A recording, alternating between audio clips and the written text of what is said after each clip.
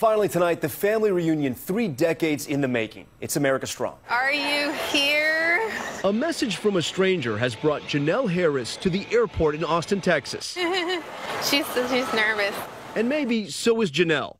The message came through a DNA testing site, Ancestry.com. And that stranger is Janelle's biological sister. Immediately, Janelle notices something about her sister, Andrea.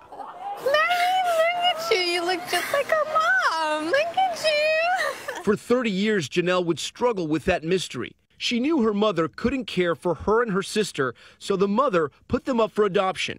Then, out of the blue, that message, asking about a familiar name. And immediately, I was like, adopted out in California, Rhoda Waller. And I responded, yes, that's my birth mother. The two sisters have a lot of catching up to do, getting to know their growing family. I'm Auntie. I'm Auntie.